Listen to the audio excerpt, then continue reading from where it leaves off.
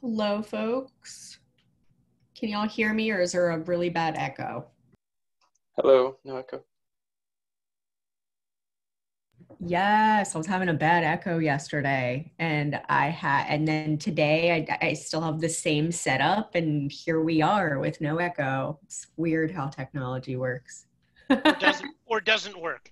Yeah, like I didn't do anything yesterday. That's like the worst part when you're like, I touched nothing. As I always say, someday I really want to see a Star Trek where they like dial up the aliens on the Enterprise and the captain is like, hello, can you hear me? And the alien is like, what? Are you speaking? Oh, there's an episode. Yeah? Oh, yeah. Yeah, he pulled that once. In the original series. Yeah. Can you try turning your comm system off and back on again? Yeah. Hey, what? I'm just going to jump in and out of warp and we'll see if that clears it up. We'll wait like 1 minute, maybe less, for other folks to join, and then we'll get started. Where the heck is the agenda? There we go. Josh or Steven, you're also going to take it away at the 0 hour mark while I ghost out of here to another meeting. Cool. But we have some Container D folks on the call with us today. And Yay! Holla. Welcome to the Container D folks. Derek, as I mentioned on our last call, came to contributor growth working group and was just kind of like, what's this about? And we talked for a while and we got here. So welcome. Let me summarize, and then Derek, what I want to do, actually, let's just do a round of intros, because we like always usually know each other in this group, so we don't do intros anymore. But I think that's actually important now that we have half of y'all have not been here before. So I'll start. My name is Paris. I work at Apple. I do this cool, fun stuff for projects with help with governance and contributor strategy. Josh, who are you? What do you do? I'm Josh Burkus. I work for Red Hat in our OSPO. And I got involved with this because among my many interests, I'm a governance geek, starting with the Open Office project back in 2001. Steven. Hello. Hey, I'm Steven Augustus, primarily focused in the Kubernetes community. So do governance-y things for a few places there. Also a Dex maintainer and generally interested in just how communities get together and work efficiently. So I thought this was a natural step. Nasty.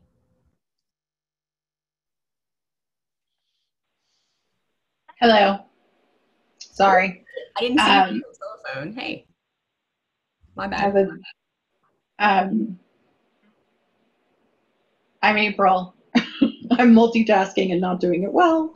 And I am on the Google Open Source Programs Office, and I work a lot with gRPC, which is a lovely CNCF project that everyone should love. It has an adorable mascot named Pancakes. Yes. The mascot is phenomenal. Thank you. Carolyn. We love you. Hi, I'm Carolyn Van Slyke. I work at Microsoft. I used to work on Kubernetes a bit.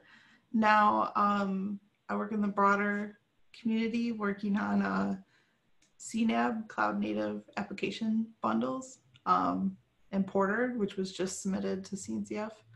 And I'm here mostly because I usually end up writing and doing a lot of the contributor growth activities on any project I'm on. So I just have lots of opinions.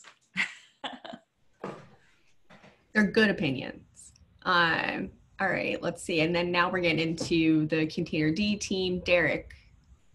I'm Derek McGowan. I'm a software engineer at Apple. I'm maintainer on Container D for a while now. I also do some other stuff on like OCI as well. Sebastian? Hi, I'm Sebastian. I work at Docker, mostly work on the Docker engine, also help maintaining Containerd and whatever open source I can find to get my hands on. Oh, that's cool. Hey, Sebastian. And then Mike, and then that wraps us up. Hello, I'm a maintainer on Containerd. Did a lot of the original work with Lantau on the CRI functionality that's in Containerd now. It'll be default plugin. We're integrating it into Containerd in the 1.5 release. I worked on operating systems. That blue screen of death behind Sebastian, I did some work on that. As an IBMer, I worked on OS2, OS3, and NT, the original version. So you'll find my name down in that deep bowels of that code.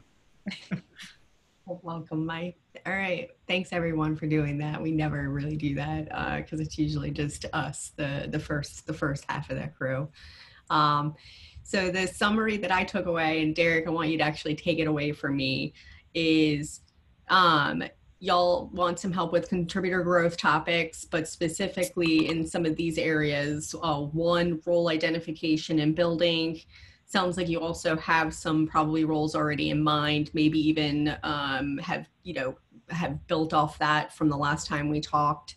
And then also community management strategy and goals to maybe help maintainers out, figuring out how to actually sustain that part of the function, and then ultimately the outreach for that said thing. So remember we talked about whether or not it's like a group of people to help out with community management, one person, some kind of like strategy and or goal setting there. Did I summarize that right? Yeah, I think that's accurate. I think in the past, Containerd's had some of that, but as people have kind of moved on, and as even the maintainers have like switched to different companies and stuff, like we haven't had like a full-time community manager in a couple years. And yeah, it's kind of hard to like keep up with like other projects and stuff, especially as a graduated project, like keeping the same level of visibility. Yeah, for sure. And so actually go into the past a little bit. So you said at one point you had a full-time. So 1 point full-time. What were some of the other things that you maybe used to have as far as the community management side that you don't necessarily have anymore? Well, I think a lot of the roles we have today, even just like interfacing with CNCF and like organizing like who's speaking at different conferences and the different like speaking opportunities, like keeping track of the people who are coming in and interested in Containerd and like mapping them to either the right people or like helping them like get started and stuff. Like all that stuff's been done directly by the maintainers, which it's kind of hard sometimes. Like stuff like falls through the cracks, or like we really have to be on top of things. So. You said social media too, I think at one point, right? Like y'all are doing your own tweets and stuff like that too, right? Yeah, I do most of the Twitter work, if you call that work, but you like it, don't fit. That's fun. That's fun. All right, and then let's go into a little bit more of the background around the roles. Do you because I can't remember from the conversation that we had before, do you currently have any other roles identified outside of like the standard, whether it's maintainer or what have you? Do you have any, tell us a little bit about the roles that you have. Yeah, so we have 3 roles today. So we have maintainers, we have reviewers, and we have a new security advisors role. The reviewers and maintainers are the more active roles. So the difference really is just maintainers are almost like part of our governance process in terms of like voting on issues, and then actually like with right access for doing merges. But otherwise, like the roles are pretty much the same. So like it's just the active part is just reviewing code for both of those roles. But yeah, those are the only roles we have identified today. I have about 800 more questions, so I'm actually going to open it to everybody else though. So anybody else want to dig into either these 2 areas, either asking questions or either offering suggestions or advice? So yeah, I'd love to know like what's working or what isn't working today. It sounds like you have some new roles. How long have you had the roles? Are they doing what you intended? And are there places where we could offload or where you could offload work from that's classically defined in one of those roles into a new role? I mean, I think my goal is that I want to have a lot more reviewers. So we've added the reviewer role for about a year or so. I don't know, Sebastian may know better about when we added that, but we've tried to grow that number because that's really like what allows our project to scale in terms of like review and especially a project like Container D, something that's really low and has high stability requirements. We want as many people kind of looking at each of those pull requests as possible, even for the small things. So that's one of the things that I think we could do better at. And the other is just like, I think kind of at the project management level and just, so for example, like there was some issue around not having like a security MD in like our Container D project, even though we had, it's like a GitHub requirement. Even though we had kind of listed like, oh, here's how you list things, there was some issue where somebody was trying to file something. They couldn't find it. And CNCF actually kind of got involved and said like, hey, you need to have this like specific file and stuff like that. And as maintainers, just like, okay, sure. Like we don't know like, or we don't really care too much like how stuff's like laid out from like a GitHub perspective, but if that kind of stuff's like important, like we need to know about that kind of stuff and like preferably have that stuff proactive. Like if somebody has some like requirements for how that stuff is laid out, like something that was like known to us. Right. We're not actively engaged in finding the new check marks that we're supposed to be filling in, right, in Container D. So we're missing that level of communication. Right. Additional requirements to be a CNCF, right, maintained project. I think for the reviewers part, and that's something I see in many repositories, is that I think the occasional visitor of a repository considers the actual maintainers to be responsible for doing the reviewing. And I think in general, it is, people should become more aware that basically anyone should be able to review whatever repository. I mean, it's open source, so input is always welcome. And input is welcome. I guess if you get more people that are aware of that and maybe get involved in that, you can also pick actual reviewers out of that as to, hey, this person is a great reviewer. I've seen a couple of reviews of this person on some random pull requests. And I trust this person to be doing actually proper review, but getting that message out, maybe one thing that I think could help the project. Do you have documentation on how to do a review for Container D? That's a great one. Derek? No, I don't think we have anything other than just say review. Yeah. We generally make sure that the people that are, getting the review tag have that capability already, as opposed to, right. Giving them a set of instructions on how to make it there, right? Yeah. Although we do give a lot of individual, one-on-one kind of efforts to try to get people to review step or maintainer step.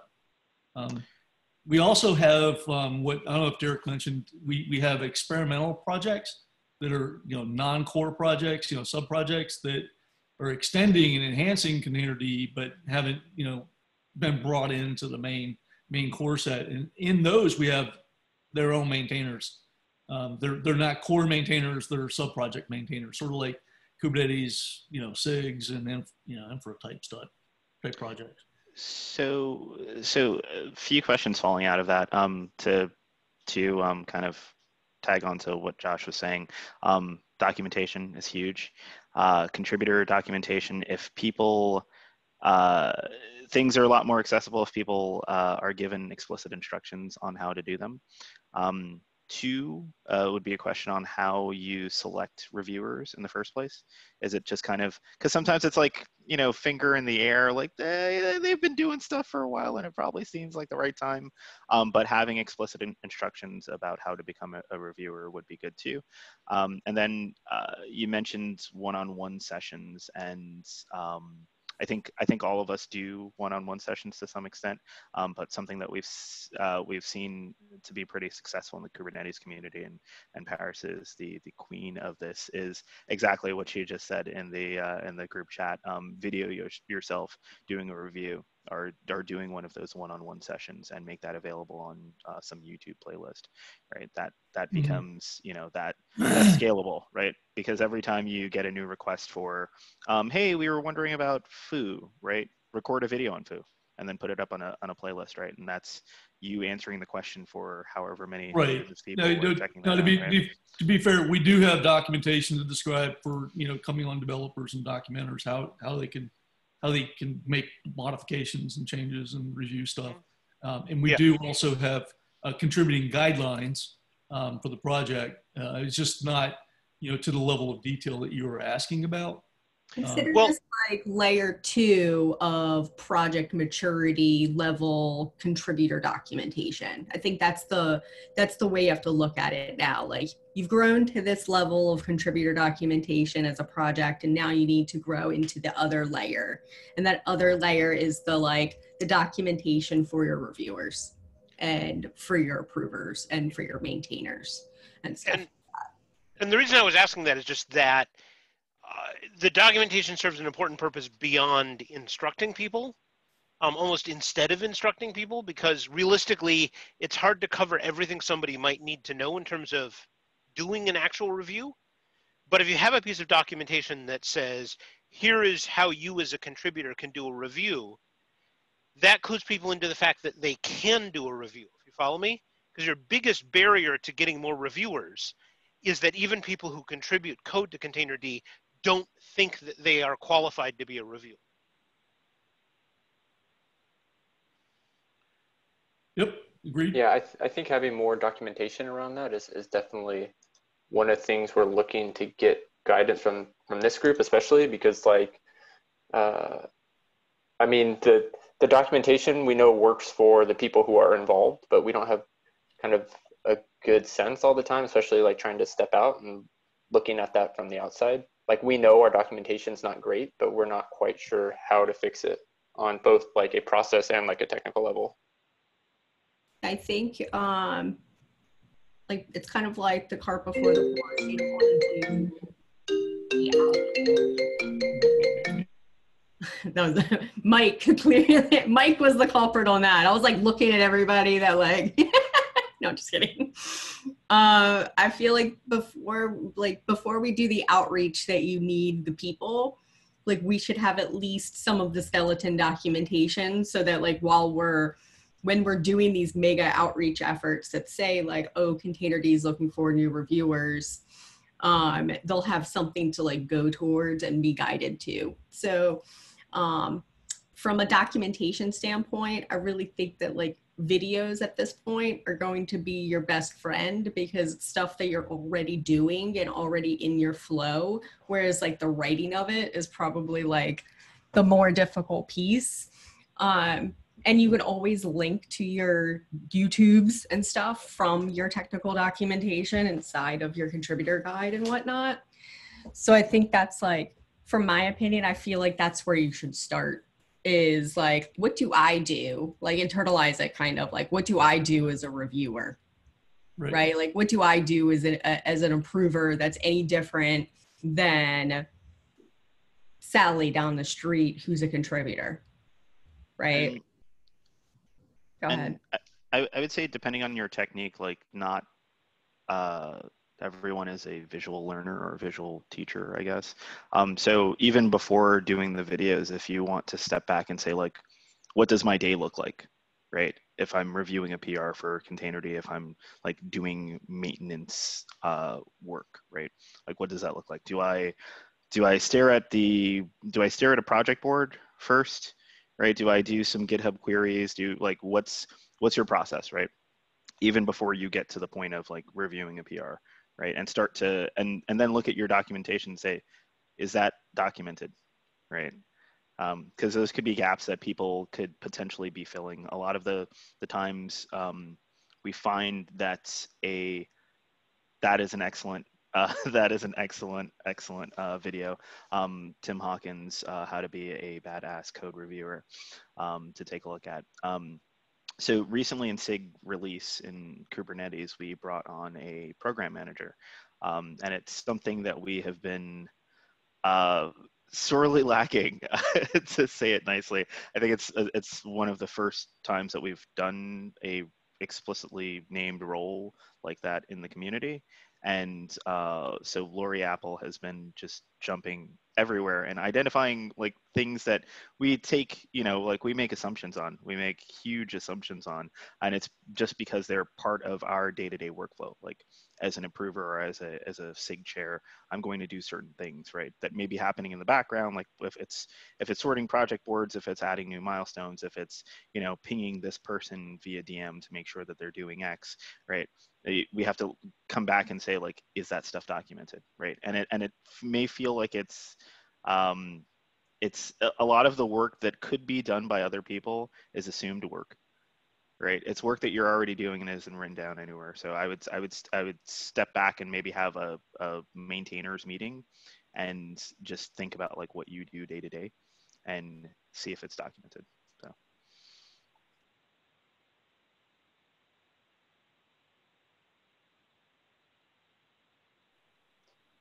Yeah, makes sense. Yeah, discussing this within the maintainer group. Yeah, it's definitely hard, like getting everybody together, especially with like recently with like time stuff. Like, but yeah, I understand there's no like quick recipe for some of these, but we definitely want to figure out like a good place we can start and make some early progress.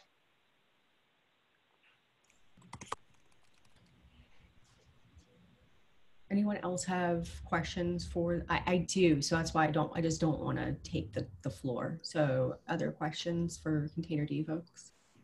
Well, one of the things it sounds like is a major need is that you need to attract some volunteer, contributor, management, advocacy, whatever, contributors.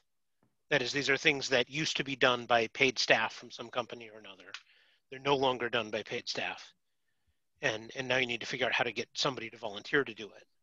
Yeah. Yeah, kind of, we don't necessarily need people coming in just contributing a bunch of code. I mean, or at least like code contributions and code review should scale, but like, yeah, right now I think one of the biggest lacks is, yeah, not necessarily those code contributions, but those other forms of like the technical contributions and helping with the process and stuff. I think that's right. So, okay, have you put out any kind of a call for that on like your user forum, mailing list, Slack channel, whatever it is? What is it anyway? No, not explicitly. I mean, we have Slack and Twitter. We don't even have a mailing list.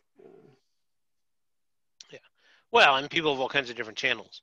So I feel like the community, whoever is helping out with community could also help out with that as well. Like the channel development and communication development and stuff like that. This is Phil. Sorry, I stayed quiet while I was on the phone because I didn't know how good or bad my connection was going to be. But sorry, no, I thought that was April who was also on the phone, and I didn't. Oh, no problem at all. No problem at all. But just kind of, I think this may fit here. But Containerd is an interesting project because I feel like there aren't as many people all that interested in contributing, but who love to play around with it as an API-driven container runtime. And so, even our user base is like kind of fragmented is a negative word, but I don't mean it that way. But there are a ton of people who just use Containerd because it's a CRI pluggable runtime and they really don't care. It works, it does what it's supposed to do. But then there's a bunch of people who end up in the Containerd Slack channel who are trying to build some crazy tool and doing really cool things. Those seem like the people, if we had the time or energy, they're kind of playing in the code, so to speak. But yeah, that's what I've been trying to think about. And again, most of us are not, well, I can't speak for all the maintainers, but most of us have, day jobs that aren't 100% driven to let's make Containerd a better community. So I don't know, that's an area I'd love to investigate is, all these people that like Containerd as kind of this Swiss Army knife API, is there a chance to get them more involved? I think building some kind of outreach group for you all, it should probably be like a priority, whether it's outreach, whether it's like contributor experience, and it doesn't need to be, 20 people, it could be a handful, it even could be, some of your maintainers who also already do this stuff to like bootstrap it. But like Josh is saying, I feel like putting a call out and explicitly saying this stuff. Like I watched your intro and stuff for KubeCon, and it was awesome. And I loved how you were talking about more contributors. Like the next intro that you do for November, because it's right around the corner, you should explicitly say this stuff. Say, we're looking to grow the community in this way. Like, we need help with the following things. And just be very explicit about your intentions, right? And see what happens. I think building that out though, like whether it's, like I said, a community manager, would be super helpful. And I can give you some like pros and cons. I can like do a doc for you with some pros and cons of kind of like each group versus like person, and kind of go from there. All right, yeah, that sounds good. I mean, we have a Zoom channel. We've been looking to utilize it to start something regularly. But yeah. I think what you said by having something that's explicit around saying, hey, we're trying to grow the community in this way, and we're having a meeting that's specifically about this, might invite the right people to come. I mean, maybe nobody shows up, maybe people do. And the thing is, like, if you have to create the space for the work to happen, right? Just like a work. Like, you have to say, like, here's this time and space that we're going to talk about this specific thing. And that's kind of what we have to do with community as well. Like, it's just one of those subjects where it's like, you're going to do the code and you're going to do everything else first. And like, that's a priority. But you need to create the intentional space for people to want to like come and talk about it and feel like comfortable talking about that thing there. It's a good point, Paris. And I would say you said you don't have a mailing list. I would create one ASAP. Just for the sake of, like, if you can't schedule a meeting yet because your schedules don't allow it, at least you can start having that asynchronous conversation with people, and start generating ideas for what might be in those meetings. So, like community extensions and maintenance with CNCF type project or type requirements, that sort of stuff. Yeah. Yep. And I was taking some notes too, by the way. So Containerd folks, I have some notes from, and I think Stephen has some notes as well. So see y'all later on the flip side, Containerd folks. Thanks so much for coming. I owe you stuff, and we'll, I'm sure, catch on the Slack waves. So for sure. Thanks, Paris. Awesome. Thank you. All right. I'm also going. Sorry about that, y'all. I'm actually going to not the Containerd meeting. Whatever meeting they're going to, I'm not going to that one. So I'm going to jump, but I still see Derek's on, so you might want to continue the convo. So see you soon. Later. Yeah, we've been having a discussion about setting up a mailing list where in the midst of a few different things on that realm. But yeah, what we're trying to figure out kind of at the higher level is, how we schedule these meetings and how we get the word out. The problem with like mailing lists is they're kind of hard to bootstrap. To like I said. Yeah, I wouldn't start a new channel for this, honestly. I would say start this discussion on whatever channel your users, whatever channel currently has users on it. And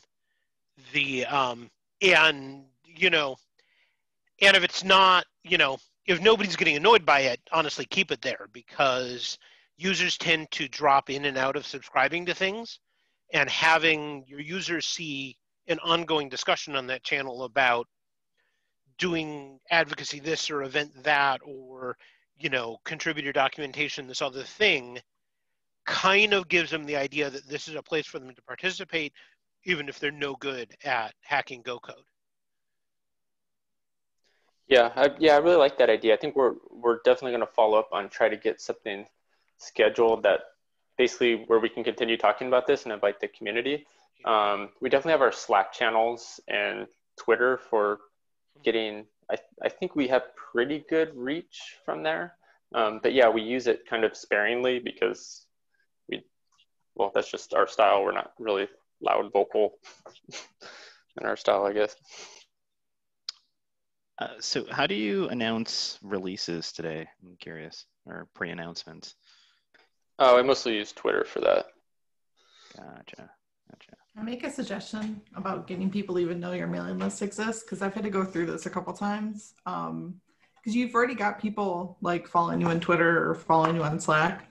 You may want to take advantage of a couple different places where existing users are, and be shameless about mentioning the mailing list, and do two things. One, repeat yourself. So like, don't just mention the mailing list once, because people mute Slack, you know what I mean? They don't check Twitter for 3 months because Twitter sucks right now. So like, repeat yourself. Every time you do a release, go, hey, here's a mailing list. Or every time, every so often in Slack, just go, hey, are you tired of like Slack being super noisy? Do you want something low traffic? We're just going to announce releases, interesting features, or blog posts or whatever. And then the other piece of it is say what's going to be talked about on the mailing list, like what you're going to, type of topics or things you're going to be pushing, so people have a reason to sign up for it, so they understand why they'd like to, and try to give them a little push to go over there. Because like a lot of people, like they sign up for your Slack channel, but then like 80% of them mute it. Things like that. So like right there, that may be like, that's why I think we got like everyone to sign up for the mailing list just for that, because the signal to noise ratio is like so much better. And just giving people things like this and then repeating it often, because people don't check these various places. Like throw it on your README, throw it in your release notes in GitHub, put it in a whole bunch of places, and you're more likely to get these users that you've had for years realize you even have the mailing list. Otherwise, it's really depressing because you make it and you're like, ta-da! And then you have like 5 people and they're all your maintainers. Yeah.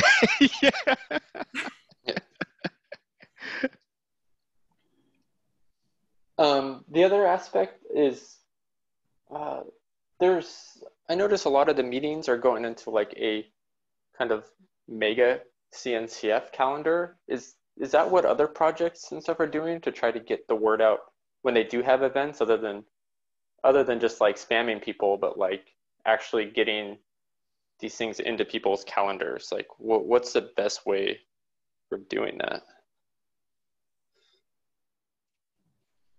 I love the mega calendar because I can just look at it, know everything that's going on in the CNCF world. And then I don't have to like subscribe to 5 calendars. I don't know about anybody else. So I think I think part of it is also that as a graduated, you're graduated, right? As a graduated project, the CNCF provides things to you, provides resources to you, and you should try your best to take advantage of them, because they're resources that are meant to solve exactly these kinds of maintainer issues, right? So being able to present yourself to the community, being able to, there are some program management tasks. They do help with websites. I don't know if you're utilizing the CNCF service desk right now. Yeah, we do that quite a bit, definitely, actually. yeah. But yeah, I would totally subscribe to the mega calendar. I don't always look at it, but if it's there, right, you can't say that it wasn't there, I guess. I guess. Yeah, right? I mean, I'm definitely not against a mega calendar. It's really good for like discovering like new events and stuff. But I wasn't sure if there was any for if other projects were doing a different method, or if they're had issues like just getting people to either subscribe to the mega calendar just for one event, or an approach like that. So yeah, calendar wise, it depends on what it is. If it's something that I'm actively contributing to, I'm probably going to be on like the mini calendar of the individual group, right? But like knowing that, Container D is having a discussion about this thing today, maybe I want to drop in, right? And having that information kind of at hand. Another thing I would say about the project phases, right, is that as for Kubernetes at least, right, a lot of the documentation that gets generated across many of the CNCF projects, they use Kubernetes as a template. And I would say that as a graduated project, people are also going to be looking at you as a potential template for their processes. So I would say to, one of the gentle asks would be like, think deeply about your processes, right? Because you didn't just get to a graduated state for nothing, right? You worked at it over several years. So there are lots of good things in your process that maybe they just aren't documented, right? Maybe like it just works so well between the maintainers that you have that it's taken to be assumed, right? And that's something that could help a sandbox project, an incubating project. So take some time to think about that stuff deeply, because you will be the template for several other people. Yeah, I definitely realized that. Like we've definitely looked at some of like the Kubernetes approaches, but in many ways, like Kubernetes is just a project with a much larger scope. Like too big. We don't. Yeah. Containerd is kind of in a weird spot, because like we almost have like the same number of users in terms of like, if you're running Kubernetes, you're probably running Containerd underneath it.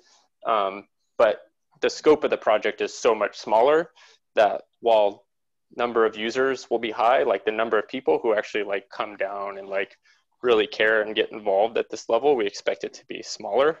But as the users grow and become more sophisticated, we just see there's more and more interest. So that's why we're trying to scale a process. But we realize that like in some ways the process is unique, but in some ways, like, yeah, a lot of other projects are in the same kind of level. And I'll say from experience working on a lot of sort of back-end infrastructure projects,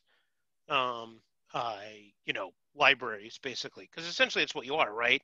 In terms of your place in the ecosystem, is Containerd is a library for the cloud native ecosystem.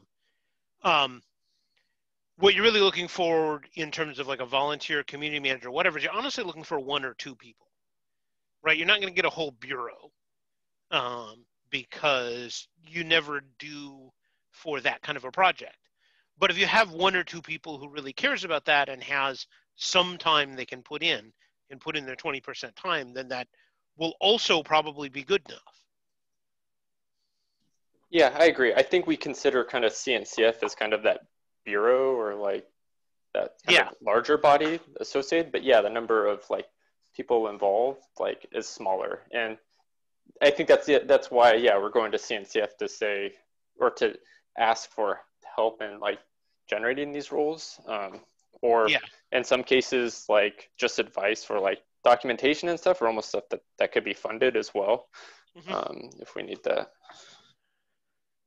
Yeah, documentation, I think you might be able to get some direct help with because they have staff and a contractor network. But one of the things that I honestly think you need to do is that you are going to need is somebody who can be your interface for CNCF. As in, CNCF has a bunch of people, and from staff, they're good about fulfilling specific requests. You know, I need an X, but somebody needs to write up that I need an X, which is not, you know, it becomes time consuming if your list of things that you need, which it is extensive. For a bunch of the projects that are primarily sponsored by Red Hat, I do that, and it's a big time consumption, right? Even if the staff is executing the actual item, communicating what needs to be done, you know, particularly because you're communicating with somebody who has no prior involvement with your project, right? So, so if you say, you know, hey, our documentation UI needs an overhaul, they need a lot of information on how, and on what you're actually trying to accomplish. We had a little bit of an exercise for that earlier in the year, and unfortunately it fell through. But yeah, we had somebody who was interested in doing some documentation, but as contract work, but submitted something through the service desk, and basically like the task was work with the individual to come up with a very specific contract, which, you know, it's kind of out of my expertise in terms of like, I don't know what like this sort of like work contract looks like, and like going through all of these like specifics. So yeah, help with that is definitely, I think, good, especially like experience with that. Yeah, I mean, like weekend and contributor strategy, we can help a little getting it started, but ultimately you're looking for somebody who cares about Containerd. Well, yeah, I think from the standpoint of having people get come contribute that type of work, not necessarily having to do the documentation, but being able to actually like work with CNCF to like define what the documentation needs to be.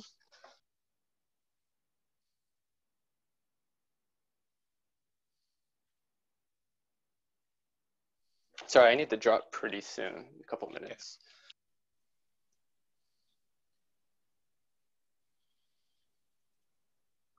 So I'm going to drop in and actually give a future attraction in here. One of the things, sorry I joined late, and hello, surprise.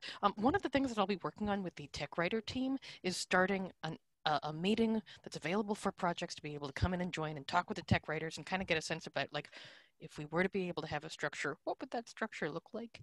And I think, Derek, that might actually be something that would be helpful for you. So watch this space for more, probably like striking out in like September for that. Yeah, that sounds great. Thanks. Yeah, I figured people will actually care about this, but I'm like, oh, hey, this thing that I've been working on this week, you'll care about. So, yeah, I will now continue to lurk again.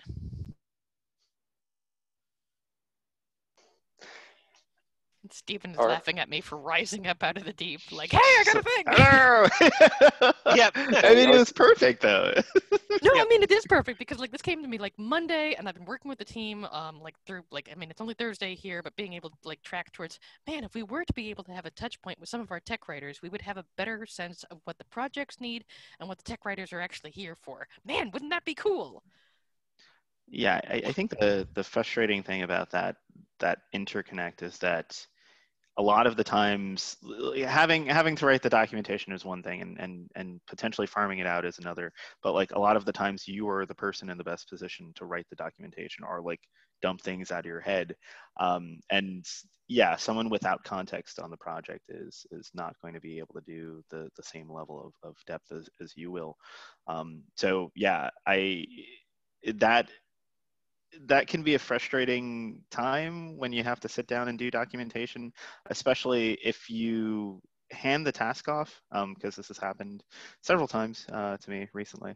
If you hand the task off and it's not clearly defined, and someone who is not familiar with the area starts doing the documentation, it gets to the point where you're like, it's taking me more time to do this review than it would have to actually do the documentation myself, right? And That's one of the things I'm kind of thinking about is what would happen if we put the tech writers in a position to be a better documentation coach about like how do you pair with like there's somebody else to be able to help keep you accountable, but you don't have to be able to make up the structure from scratch. You can just put in, hey, I know this thing.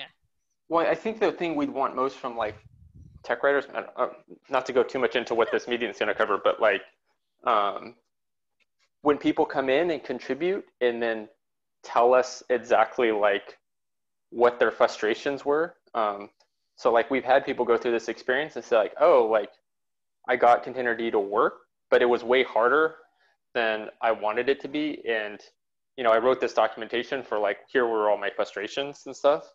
And, you know, like when a tech writer does that exercise, you know, it tends to produce really good results, as well as show us where we need kind of that deeper technical, like the design and architecture stuff, like that kind of stuff. Yeah, I would definitely expect the maintainers to do, but in terms of like those documentations, like getting started and stuff like that, like the maintainers aren't the best people to do that because we're not getting started and we don't have a good perspective. So like, yeah, having technical writers go through getting started and be like, this is what sucks about your documentation. This is what like I couldn't find anywhere.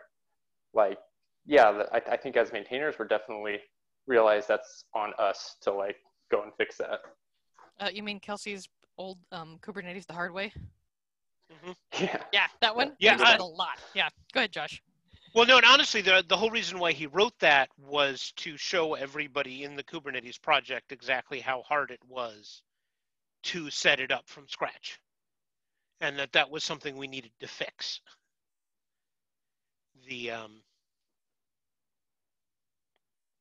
As well as teaching people about the internals of Kubernetes and how the various pieces actually interacted, which is an important thing to know if you are going to be an expert. But a big portion of that was just to show what was wrong. Yeah, I think part of that is information architecture, right? Making sure that the stuff that you need is actually in the right place. So like what's cool about that repo is like, one, it gives you a very clear disclaimer. I think a lot of people use it as law and they're like, why couldn't I do X? And it gives you a very clear disclaimer that it's not something that's supposed to be done for production usage, right? It's meant to display some of the building blocks of the project.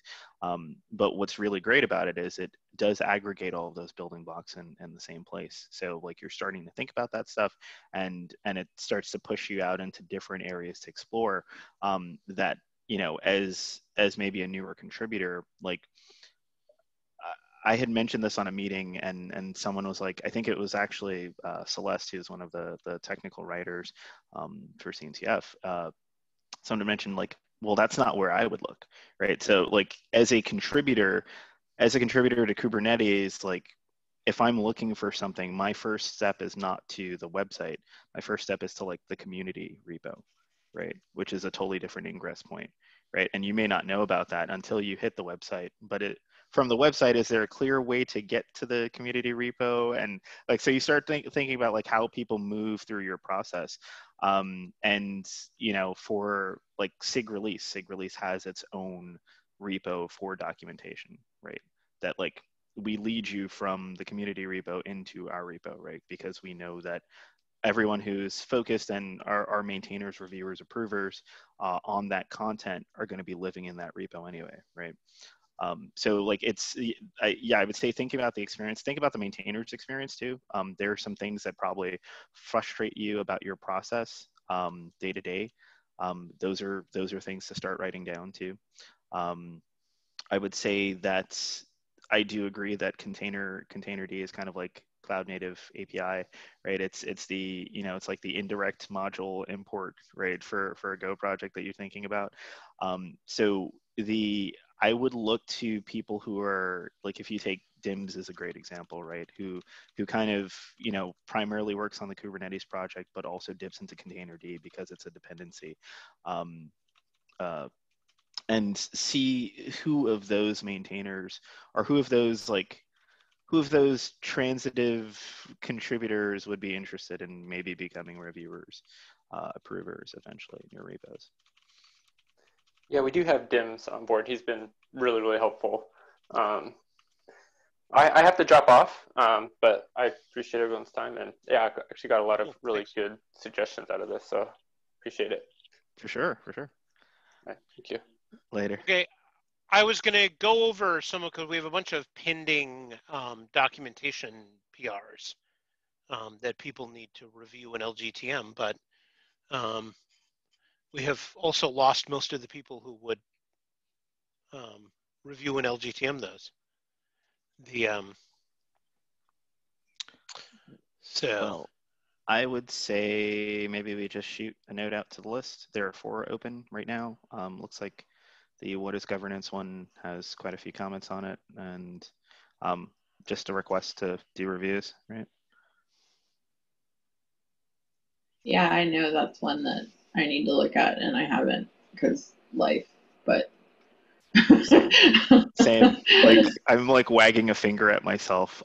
So like now that I mean, most of my time was like Kubernetes 119 release, and that just got out of the door. Oh, that little thing. Come on, Steven. You can do that in your sleep, right? 18 weeks are, I think, our longest release cycle in recent time. So yeah, you might Congrats consider on that, by the way. Yes, congratulations. Thanks for getting that out. You might consider, for your own sanity, taking a cycle completely uninvolved with release date. Just a suggestion. Speaking from experience. It's yeah, no, I mean it's masochism, right? Like there's something that I really love about the I don't know. It's beyond the technical. I think that we're starting to really get deep into some real process problems that have existed for a few years that are related to tooling as well, and starting to like fix them. So it's steady as she goes for a little bit on that end. Like I'm hoping to kill an algo by 120, by the end of 120. But I think what I love most about it is that it's just like where you see a lot of contributors start. Like they get tossed into the fire of the release team, and then you're like, now go free and go do this thing over here that relates to it. And seeing that happen every cycle is just, I don't know, it's kind of rejuvenating. So, but yeah, you're right. You're probably right. Given that like you're running for steering committee now too. So there are plans depending on what happens. I have contingency plans. So. You can always come help us with the Gonas. We're trying to, get everything working with Kubernetes 1.16. So if you want to go back in time, Gotcha. So I will say that if you're on, so what's the project called? Gonas, it's the game servers on top of Kubernetes. Gotcha.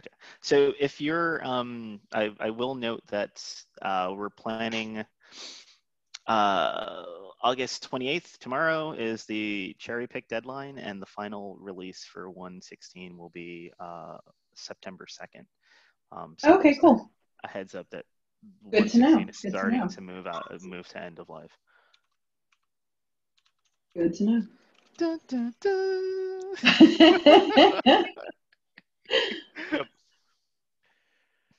Okay. Yeah, but if we can get those, let's see. Review the things. Get them merged. These are all advisory documents. Yeah. They don't have to be perfect. As long as there's nothing egregiously broken about them, we should just go ahead and get them merged.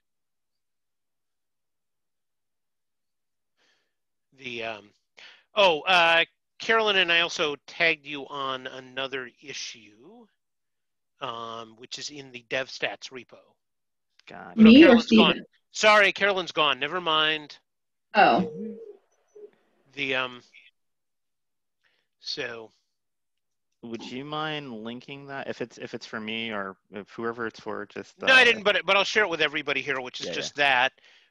When Dawn was preparing the contributor health document, we realized that there was a rather ginormous hole in the data supplied by DevStats, which is nowhere is there a graph of your number of contributions or number of contributors, which seems like a rather major omission. And I I spent a long time in the DevStats thing saying this. There must be something like this somewhere, but there actually is not.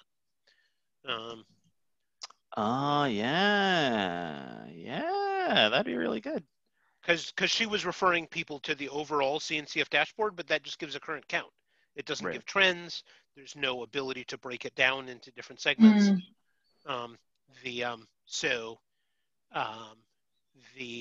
And the reason why it's not there is it was not considered a useful graph for Kubernetes for various reasons. Because honestly, we're not in Kubernetes, we're not worried about tracking our overall number of contributions because it's always huge. Exactly, and it's usually pretty Kubernetes centric anyway. Right, and so most of the CNCF project dashboards were just copied as a subset of the Kubernetes dashboard. And I think here we're seeing one area where that is not the correct path. Gotcha. But I want everybody this touches, including Dawn and Lori and Carolyn, to actually sign off on the definition before Lucas does any work on it. Since what I don't want to do is create a chart and then have him delete it and create another chart. Just kidding. Yeah. Yeah. It's just always, anytime, if you need to request something with DevStats for contributor growth or whatever, always make sure that Lucas knows when you're still discussing something, because he will just go and do it. Yeah. It's in that. Yeah. Yeah.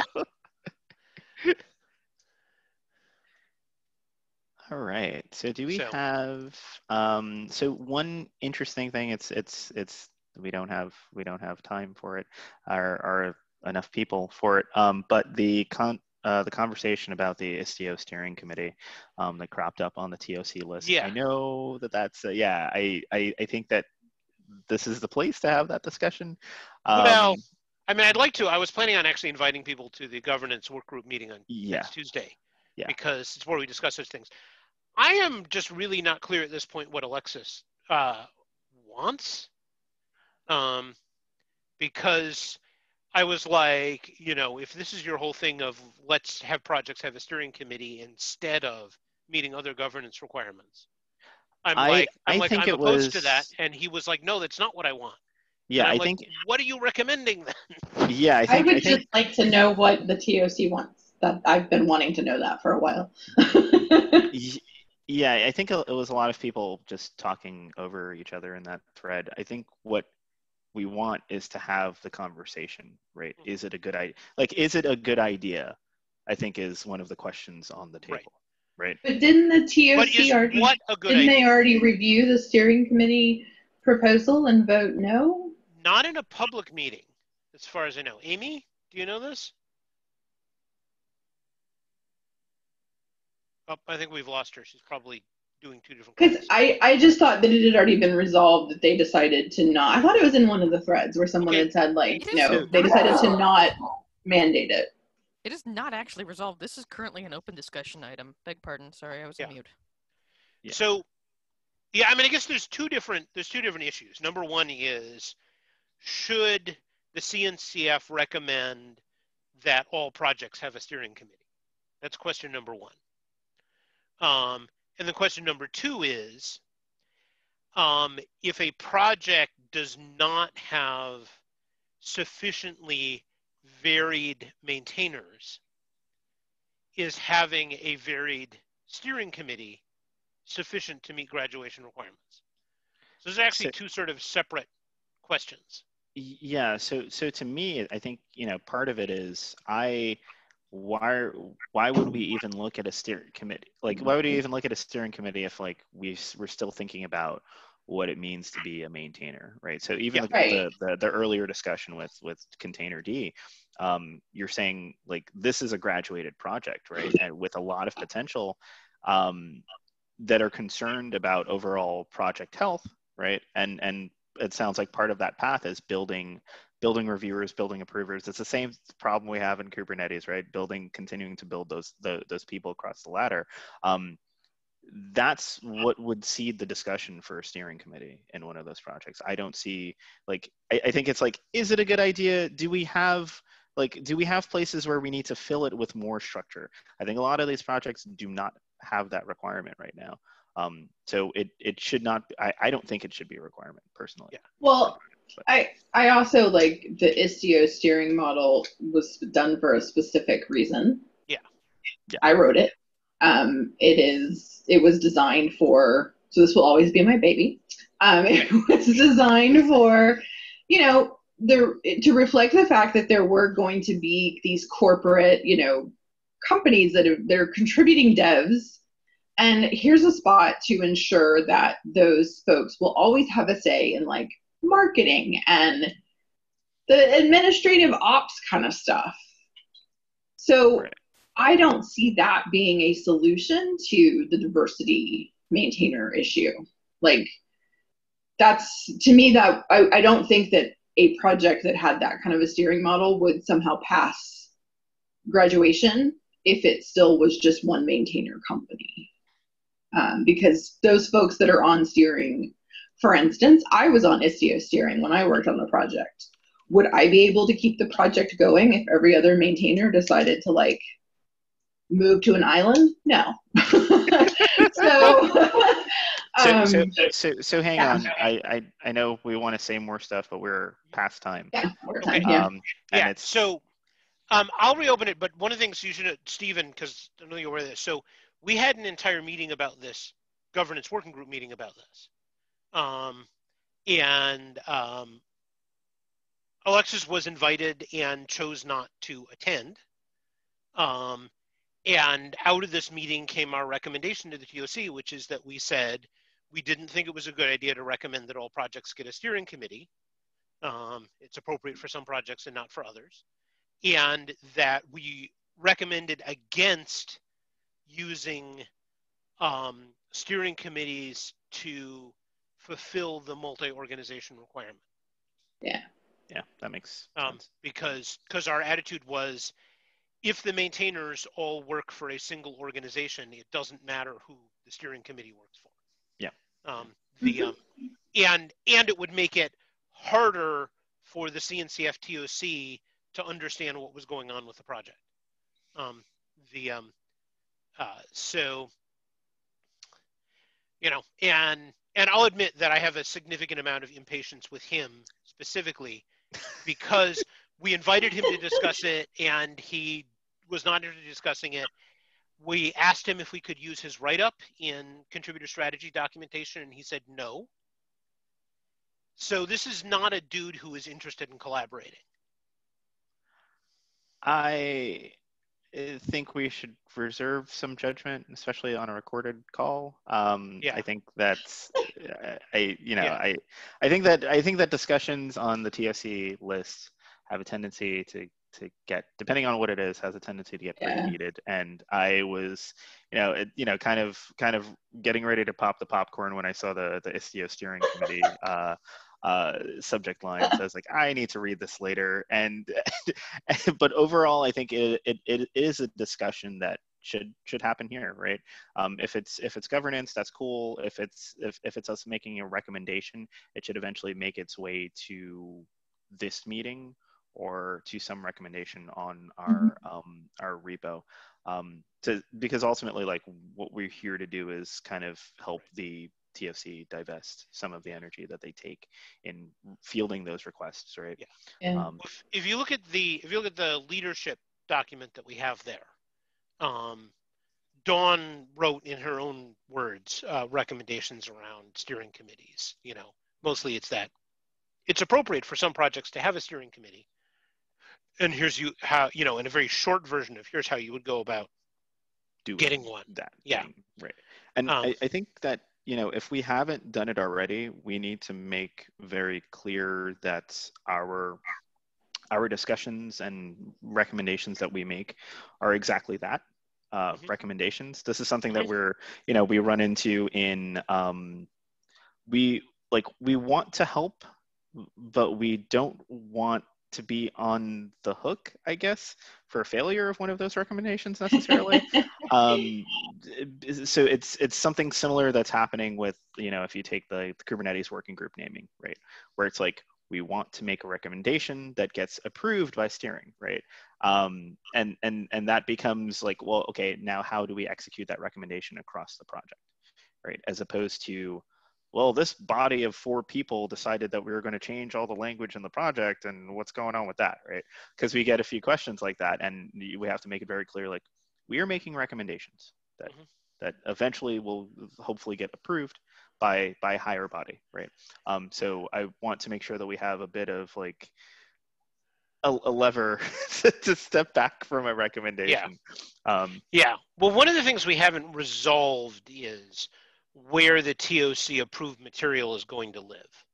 Right. So far, we're just putting everything into our own repo with the idea that everything in our own repo are works in progress. Gotcha. Yeah. And one of the open questions that we have open as an issue in our repo is, where are the pieces of material that the TOC approves going to live? And nobody seems to have an answer for that. That's the same thing we have to do for naming too. We're like, okay, we're gonna keep it in this little subdirectory that we have, but like my personal feeling is that it lives alongside the style guide, right? Or something, contributor guide, documentation. So it's very clear that it's like, okay, this is a recommendation that has turned into law or something, or the general suggestion for the project. So yeah, that's it's tricky. It's tricky, but I also want to make sure like it's not entirely on our heads once we make certain recommendations. Okay, anyhow, we are over. I know y'all probably have to run to other meetings, and great discussion in general. Love talking with y'all. So catch you on the flip side. Bye. Later. Bye.